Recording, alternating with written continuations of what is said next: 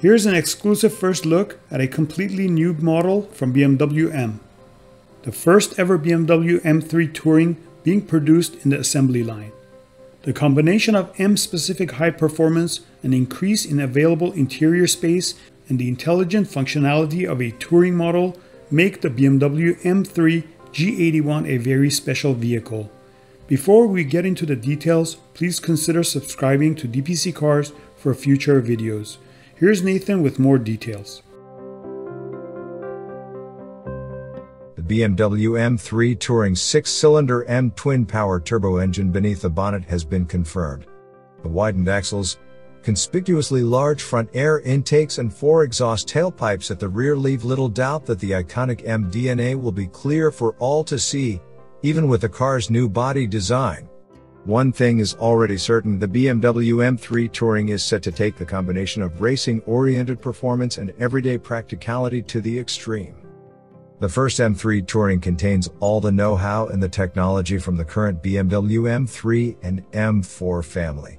Starting with a 510 horsepower motor, the M-specific axles, from the wide tires which are ideal for the driving dynamics to the wide-body chassis, everything that belongs in a proper BMW M3.